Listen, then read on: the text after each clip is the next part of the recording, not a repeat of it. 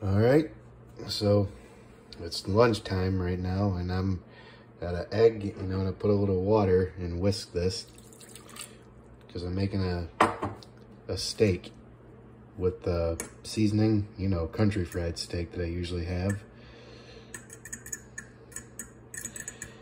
And after I'm done whisking this for a couple seconds, then I'm gonna put some salt and then like pepper.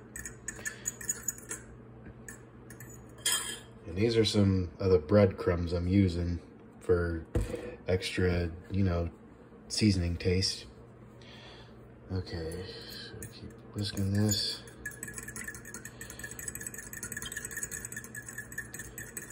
Also, I got my blender back, so now in the morning on the days I work out, I can make my protein smoothie.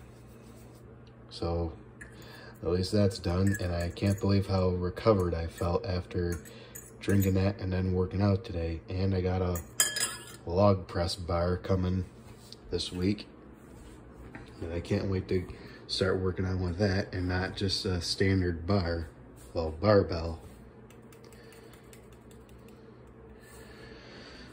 Okay, a little bit of this. Anyway, I'm gonna put all that onto one of the plates so I can kind of batter the steak, and then I'll let you guys know when I'm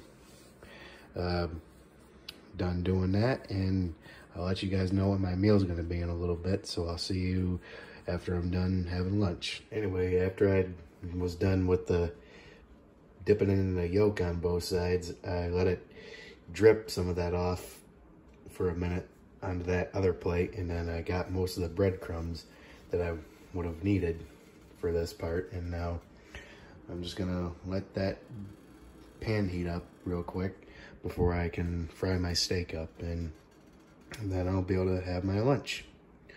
So it all worked out good, and I think you can use either like milk or like some water when you whisk up the yolk if you're trying to get it so you can batter it, and then get a breading or whatever for steak, chicken, or any kind of meat really.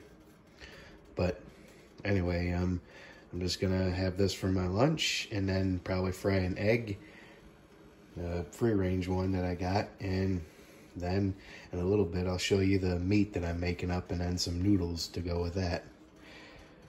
Okay.